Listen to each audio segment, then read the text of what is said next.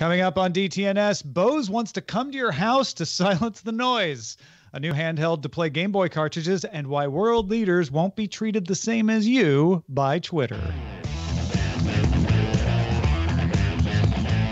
This is the Daily Tech News for Wednesday, October 16th, 2019. In Los Angeles, I'm Tom Merritt. And from Studio Feline, I'm Sarah Lane. In Salt Lake City, Utah, I'm Scott Johnson. And I'm the show's producer, Roger Chang. We were just talking about radio edits of songs and all kinds of cool stuff on Good Day Internet. If you want to hang out with us a little more each day, hear what we have to say about the wider world a little bit, or extended discussions of technology news, you got to get Good Day Internet by becoming a member at patreon.com/DTNS. Let's start with a few tech things you should know.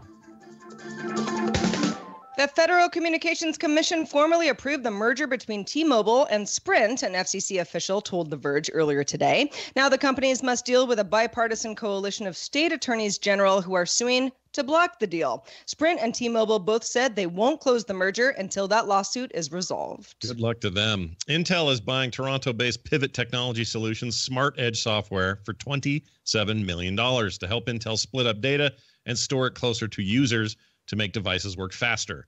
Smart Edge is designed to run on Intel chips, which Intel intends to sell in 5G-capable equipment. The UK has decided not to go through with a plan to require internet users to verify their age in order to view adult content on the web. Or another way of saying this, the UK has decided not to go through with a plan to require kids to borrow IDs from adults in order to view adult content on the web. After delaying the scheme several times, the UK's digital secretary, Nicky Morgan, said the government will focus on protecting children online, quote, through our proposed online harms regulatory regime. For some of the older people in the audience who might remember Yahoo Groups, you should know something. Starting on October 21st, you will no longer be able to upload content to Yahoo Groups. That's right. I know. Sit down. Take a glass of water. Starting December 14th, all previously posted content to Yahoo Groups will also be removed. You can download your Yahoo Groups posts using the privacy dashboard. Yeah, I put in, I'm not joking when I say this, I put in my request to download my Yahoo Groups content because there's some early 2000s content that I might be sentimental about in there, and still waiting for Yahoo to tell me, yep, still haven't got a... Yeah, I couldn't even really laugh about it. I was like, I might have content on Yahoo Groups. I should check this. I don't think I ever did once that I know of. I don't think so. Right. All right, let's talk a little more about meeting up in real life, Scott. Yeah, let's talk about LinkedIn, not Yahoo Groups. LinkedIn wants to try networking in the real world. They're already a big social network. How about in the real world with a new free tool called Events, which lets users plan, announce, and invite others to meetups and get-togethers. Events will appear as a menu item and is first rolling out in English-speaking countries October 17th with other markets to follow. So no more making your own events with all your pals in LinkedIn. There's a tool to do it. Yeah, I mean... at first, my reaction was, oh, this is interesting. A social network really steering into real life meetups, which is important and a good way to make connections stronger. Certainly applies in the world of business networking, where you might want to meet your next job, especially if you're a freelancer or something like that. But the more I thought about it, the more I realized, well, this is just something LinkedIn users were already doing. And LinkedIn is creating a way for them to do it easier, which, wow, I remember when that's what social networks were mostly talked about for, is taking things that users wanted and making features out of them. Well, and there are several tools to, put together a get together. I don't know, Eventbrite comes to mind. Sure. Or, yeah. Or you just put a bunch of people on an email list and, blast it out type thing. So the fact that LinkedIn is offering this tool is, frankly, I'm surprised that they didn't do it sooner. The company obviously realized that there are enough business-related and focused events that were happening with users within the platform that it was something that they should just offer. Yeah, it makes sense to me. As someone who's ran a few events over the last 10 years and knows what it can be like on all sort of aspects of it, this seems like a cool thing for them to do. The other option is you have, Twitch, you could argue, is a social network, and they have TwitchCon. You have big social groups that gather around the thing they're social with.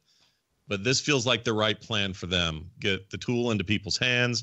They're going to make their own events. Nobody wants to go to the LinkedIn event. There's no annual LinkedIn show that I'm aware of. So yeah, this is a good tool to put into people's hands because, to be honest, having run a bunch of these, it's really hard. It's freaking hard. And all the help you can get through tools like this, the better, I say. Huawei announced its third quarter revenue was up 27% thanks to strong smartphone shipments prior to the enactment of U.S. trade restrictions in May. The U.S. has allowed some exemptions to the restrictions that expire in November, but not all that technology is exempt. For instance, the Mate 30 smartphone, which was just announced last month, can't run the Google version of Android. Still, the company shipped 185 million smartphones so far this year, which Strategy Analytics estimates means about a 29% rise in Q3.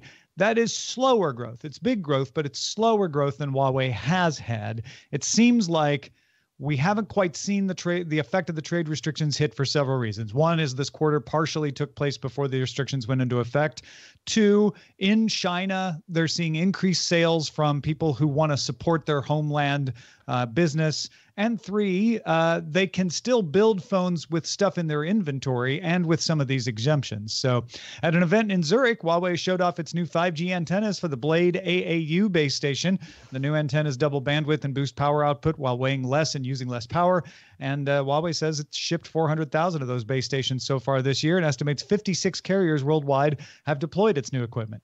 Part of the reason for those trade restrictions was to get people to stop buying this kind of equipment from Huawei. It does not seem to have had an effect yet. Well, back in August, I believe that Huawei said we may be $10 billion shorter than what would have been normal for us. The company, it sounds like this third quarter earnings call, which was it wasn't a full earnings report. There were certain earnings that were reported, others not, for obvious reasons, I suppose. But it sounds like the company is like, okay, we might not be in as bad of shape as we thought we'd be, but we're still going to be down on the year. Well, yeah, because you got to get on the other side of the actual trade restrictions, and whether or not those make a dent or not is super curious, right? Like, will we get to the end of all this and go, oh yeah, those really messed them up, they're going to have to change course or whatever? Or are we going to find out, they made ways around it, ship more around the world, didn't hardly ship any here, like trade restrictions in the US big deal. Like I am actually really curious about that, to see if that ends up being that way, or if this really does hurt them in the long run. Well, look, these trade restrictions could have upended them right away like it did ZTE. We have something to compare it to. ZTE paused operations and had to come to the table and agree to restrictions. It has not done the same to Huawei. That's what this tells us. It doesn't tell us that these trade restrictions aren't going to have an effect. And like you say, Sarah, that effect is already being anticipated by Huawei itself. So it's just sort of a milestone along the route. And like I said, who knows if this goes away? Let's say China and the U.S., even though the U.S. says this has nothing to do with tariffs, let's say they do come to an agreement on trade. Maybe suddenly this restriction gets lifted. We'll see. It may not. May not. All right. Here's everyone's favorite story of the week, or the day, rather. Some users of Bose Quiet Comfort 35.2 headphones noticed a recent firmware update reduced the effectiveness of noise cancellation. The whole point of those headphones is, well, one of the main features is that. Some of those users downgraded the firmware to bring noise canceling back up to snuff, but Bose has blocked the ability to downgrade, citing security concerns. Instead, Bose engineers are visiting the houses of Bose users trying to figure out what the heck is wrong. Since they can't replicate the problem in the lab, so the Bose, so Bose says it has modified how users update firmware, but hasn't identified the problem. Users within a reasonable distance of Bose's Framingham, Massachusetts headquarters can apply for a visit. So they're actually going to come to your house, take your headphones, put your cans on their head, and try to replicate the problem. Well, okay, how many times have we all been like, I'm sorry you're having this issue, but I can't replicate it on my end. All the time. Happens all the time. So the fact that the company is like, can we come and like put your headphones on and try to figure out what's happening? Like we'll come a day's drive. That sort of upper eastern state area, whatever you call it. But yeah, it's I kind of had to laugh when I read this morning, but at the same time, these are not cheap headphones. And users saying, whoa, something's wrong after the firmware update. No, I'm going back. And the company saying, well, no, you can't for security reasons, which is probably well within the rights of the company to do that. They probably have good reasons to say that. But then, they don't want upset customers either. So what else are you going to do? It makes me want to know. Well, I want to know the results of this, because how much placebo effect is going on when people hear about the brand of thing they have and someone says, oh, there's this problem. Sometimes we're pretty good at saying, hey, my battery life does seem terrible. I must be part of the problem. Yeah, this isn't canceling my noise very well either. Yeah. I read on a forum that the new firmware upgrade causes noise canceling not to work, and I just did the firmware upgrade, so I'm going to see if it doesn't work. Right. Yeah, it's a selection bias. You start to look for things. You're like, hey, I bet I couldn't have heard that before. I wonder how much of it is that too, especially because they're going to people's houses. And all they've found so far is an oddity in the way firmware upgrades are delivered, which wasn't the problem. I mean, great, they found that, but good on Bose for taking the extra step to say, you know what, we need to figure this out. It's not that we don't believe you. We want to find out what's going on here, and doing the legwork literally to make that happen. Yeah, I'd give them dinner if I lived around those guys. I'd make y'all dinner. We'd have like a nice little time, and then you could fix my headphones. I was about to say, if I lived in the area and I had these headphones, which I don't, I'd be like, please come to my house. Like, I want to know more about you. I want to know what questions you ask me. Next Wednesday's DTNS, multiple Bose engineers reporting food poisoning after being served dinner by. Oh, yeah, don't eat the lobster pizza. The Hollywood Reporter reports that Apple's upcoming Apple TV Plus service has outspent its initially projected $1 billion annual content budget. Sources say that Jennifer Aniston vehicle morning show cost $15 million, and an episode for a total of $300 million for 2 seasons total, with $2 million in episode fees that producers Reese Witherspoon and Jennifer Aniston negotiated. Okay. Well, C, starring Jason Momoa, is said to cost $240 million for 2 seasons. It's a lot of money. Apple, while not banning explicit content outright, has reportedly said such content must be in service of the storyline, and all projects should be in line with Apple's aspirational brand identity. Yeah, we've heard that before. We've actually talked about that on the show before, the sort of uneasy tension between creatives and Apple saying, well, it's okay to be edgy, but only in the Apple way, right? Like there's some learning going on between Apple and what these folks want to do. A lot of this stuff about the amount of money they're spending, though, goes the other way as well. There's a quote later in the same Hollywood Reporter article where they're like, I can't believe they're not trying to outspend Netflix. Sure. In fact, maybe they should just buy Netflix, which Netflix is not going to sell itself. Netflix is not up for sale. They don't want to be bought by anybody. But everyone keeps thinking Apple should buy someone instead of creating it themselves, because they're running into all these bumps in the road.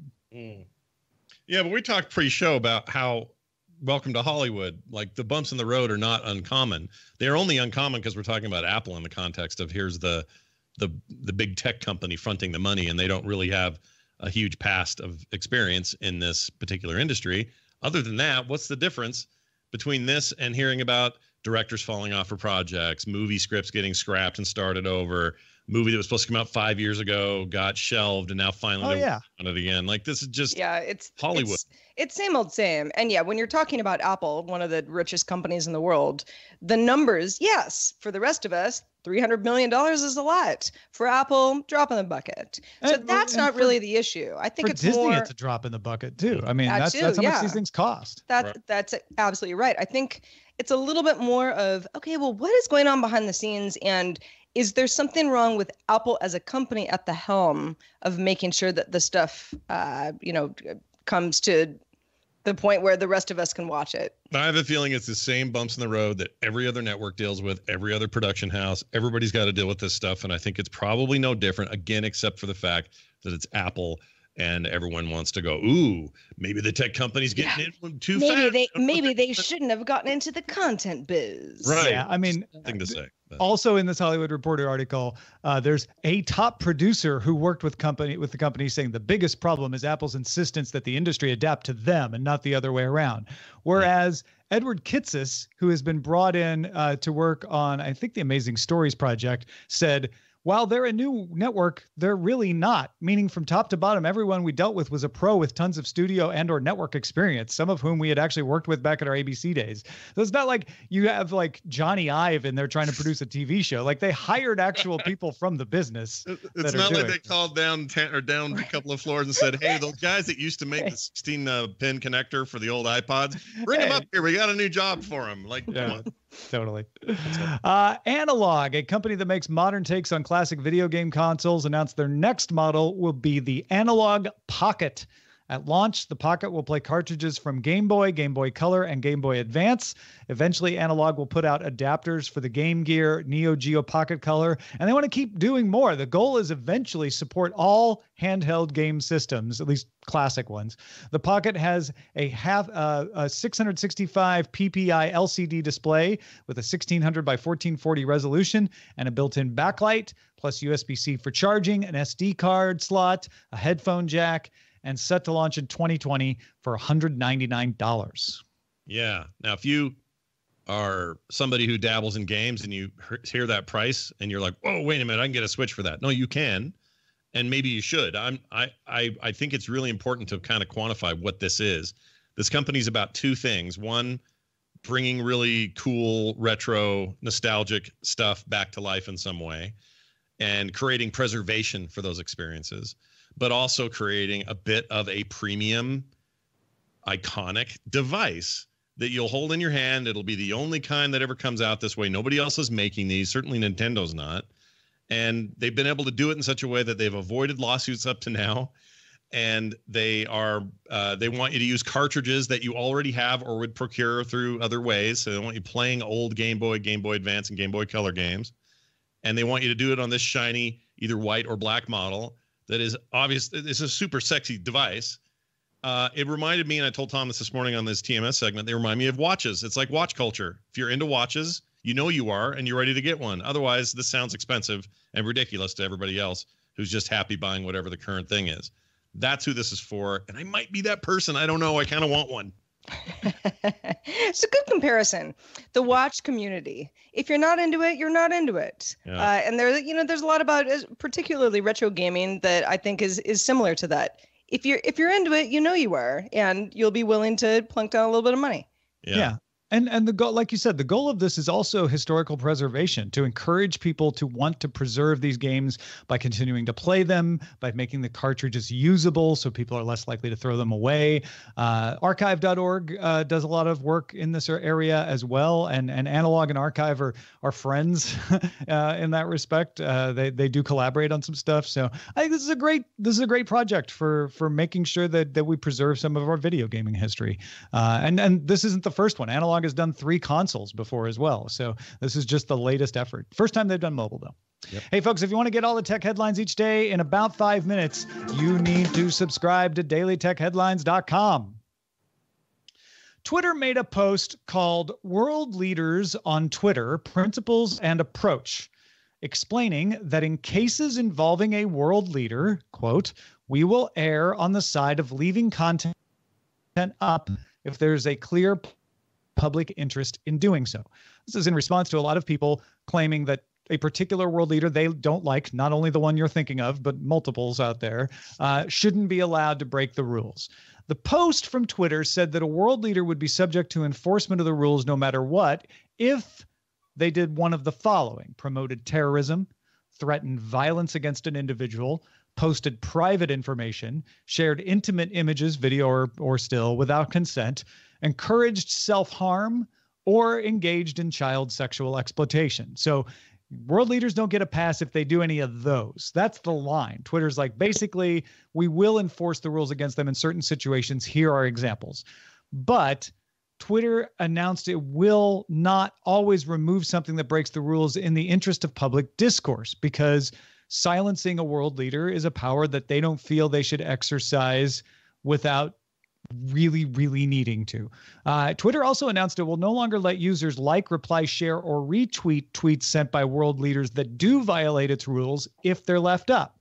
So they're saying, look, we may know something broke the rules. We may decide that we're going to leave it up in the public interest, but we won't let you share it. We're only leaving it up as part of the public record.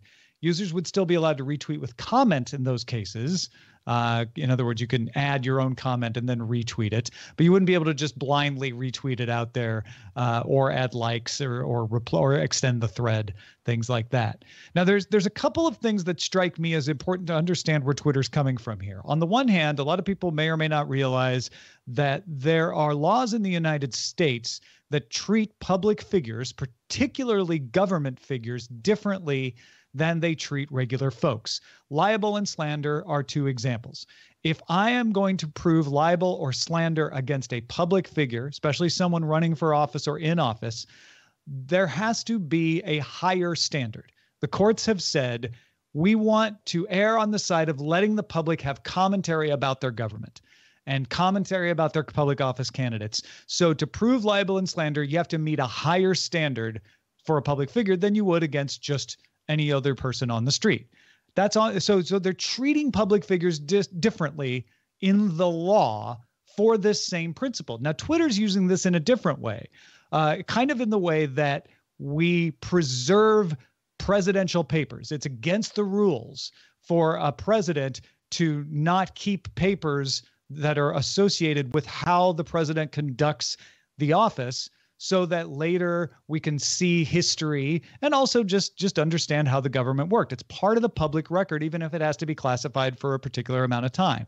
So Twitter's combining those two principles and saying, we want the public to be able to see what the world leaders have said, and we want it to be part of the record out there. We don't want it to be hidden, and we don't want to be in the position of deciding what should be hidden and what shouldn't for a public leader. So we're drawing the line here, and that's what this post was about today.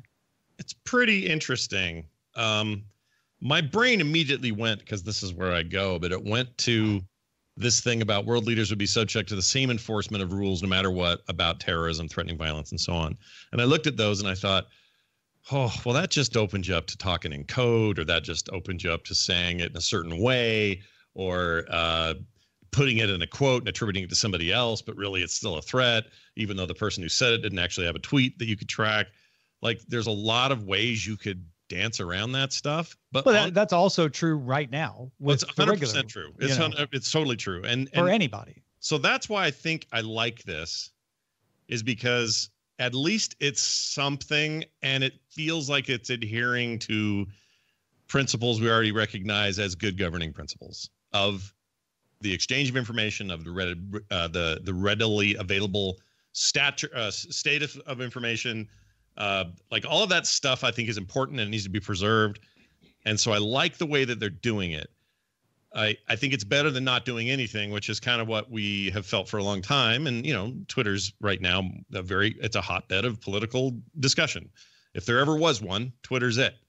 And it feels like Twitter just sort of sits back and, strokes Jack's beard and doesn't do anything, or not that they need to do anything, but they just don't say anything. They're just like watching the chaos happen in a white room and, sipping on whatever.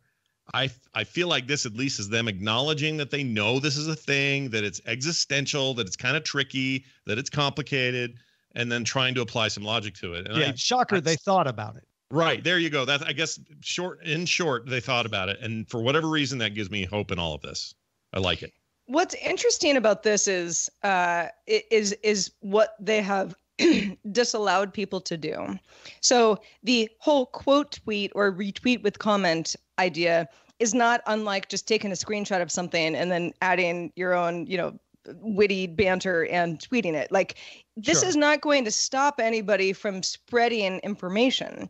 What it does do is keeps things from the top of algorithmic timelines, which Twitter did themselves. Now you can go back and opt out of that and go and have a timeline that's just based on timestamps. But I think that is a big part of this as well, is that Twitter understands that if you're savvy enough, like you're actually not like stopping any spread of any information, good or bad. Yeah.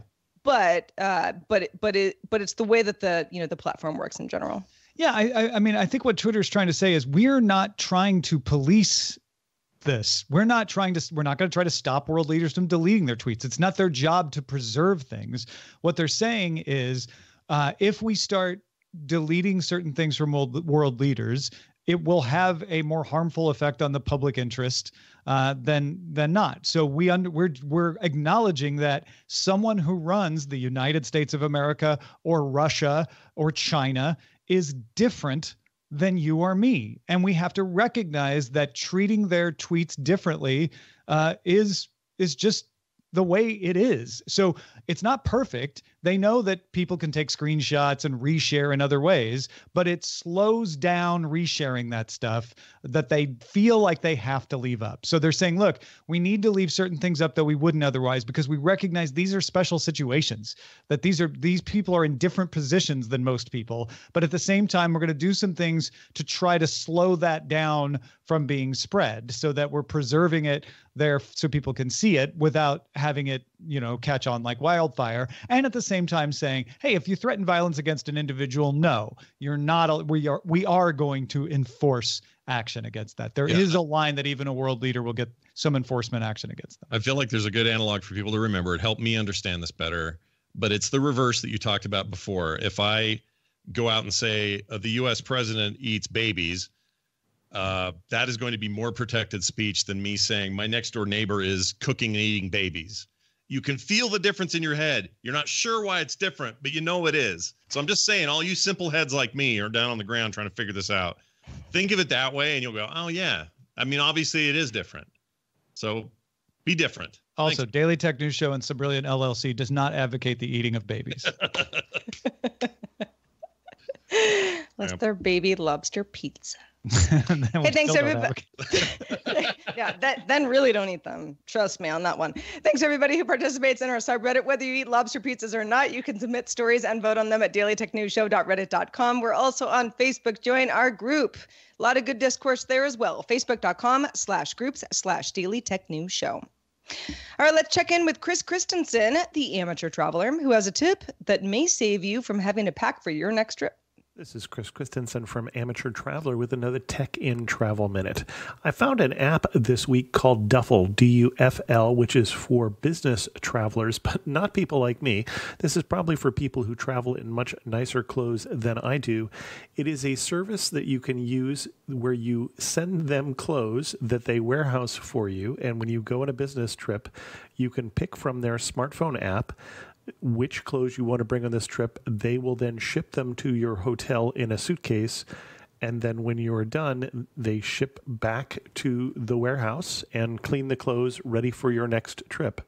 I can't imagine using this app personally, especially because there's a $99 round trip fee each time you use it, plus a $10 fee each month. But if you're a frequent business traveler, maybe this is for you. I'm Chris Christensen from Amateur Traveler. We don't have a lot of time left in the show, but I did want to acknowledge that Dan Campos gave us an on the street report from Mexico City about Uber acquiring Corner Shop after Mexico blocked Walmart. He said, while Corner Shop is only present in 10 cities in Mexico, it could have solved one of Walmart's main problems. And since the sales overlapped, Mexico said you can't do that. But it makes more sense for Uber because Uber isn't even the #1 ride sharing service. Didi and Beat have more market share in Mexico than Uber, and they don't offer food delivery or fresh good delivery yet in Mexico anyway. So Uber buying Corner Shop there makes sense. Thank you, Dan. And a shout out to patrons at our master and grandmaster levels, including James P. Callison, Juan D. Hernandez, and Jonathan Price. Thanks to all of our patrons. Also, thanks to Scott Johnson for being with us today. Scott, what's new in your world? Oh man, well, I'm all about that little weird Game Boy coming out. No, that's not true. I am thinking about it kind of obsessively. But if you want to find out what I'm obsessive about and you like podcasting, head on over to frogpants.com. There's a whole podcast section with lots and lots of shows. You're bound to find something you like. You want to hear a bunch of commentary on the weird Blizzard happenings lately? Well, I look no further than that, especially the instance. We go deep on that and probably will for some time now. So enjoy and have fun over there. Also find me on Twitter. I'm at Scott Johnson. We have new Patreon rewards. Become a member of DTNS and get all kinds of cool stuff. Roger's working on a column. I'll have an editor's desk this week about what we did Monday as far as putting a different kind of episode out at DTNS. There's all kinds of cool stuff you get as a reward for supporting the show. The main reason for the support the show, though, is that you get value out of it. But we like to thank people for it. And in fact, on November 1st, everybody who is at the $2 level or above will get a PDF copy of the official DTNS Internet Cookbook with recipes from the show hosts and some listeners. So sign up now at patreon.com/DTNS. If you have feedback for us, we'd love to hear it. Our email address is feedback@dailytechnewsshow.com. We're also live Monday through Friday, 4:30 p.m. Eastern, 2030 UTC. And you can find out more at dailytechnewsshow.com/live. Back tomorrow with Justin Robert Young. Talk to you then. This show is part of the Frog Pants Network. Get more at frogpants.com. Diamond Club hopes you have enjoyed this program.